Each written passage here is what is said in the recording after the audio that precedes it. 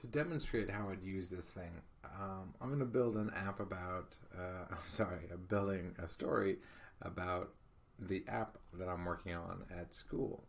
So the first thing that I do is pick a theme.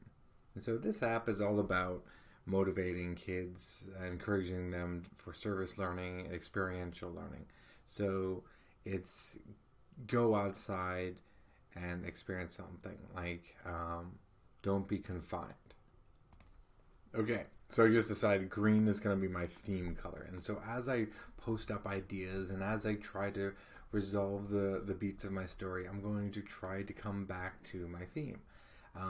But I need to break this theme out a little bit more.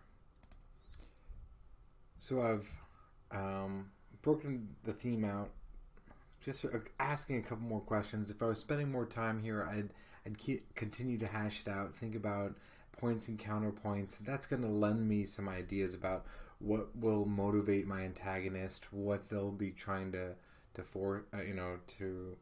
what kind of messages that they're advocating.